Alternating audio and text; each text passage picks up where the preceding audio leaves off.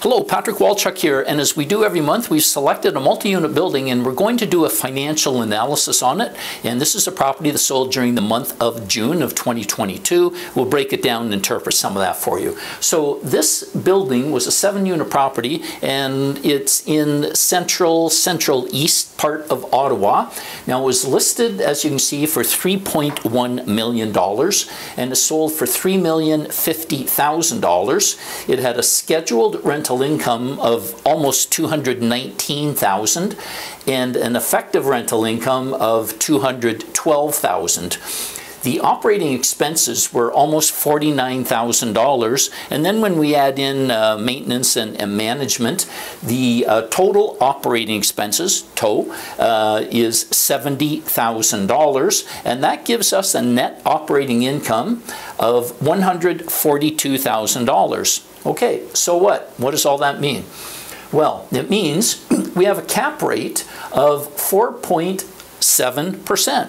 Pretty cool. Some of the other movies we've looked at got very low cap rates.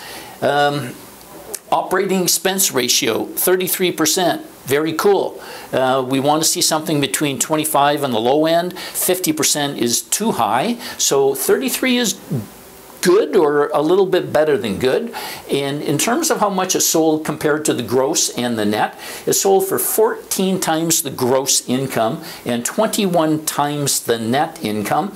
So again, that's the way an appraiser looks at it, and this other part is basically my own concoction where I see that properties need to sell on average with a buyer being able to put down a 35% down payment in order for them to cash flow positive. So if we use that at 35%, the purchaser is going to end up with a mortgage of about almost $2 million, okay?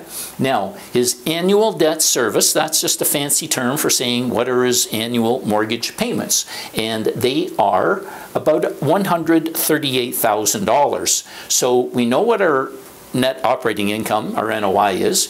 We know what our annual debt service is, and what that does is that leaves us with a positive annual cash flow of almost $4,000. And if you look at that, when I say that, I mean the down payment in terms of what kind of an ROI that buyer is getting. They're getting about 3.5%. So this is actually kind of good with what we're seeing, where it's got a positive cash flow, 35% down. If you have any questions, give me a call.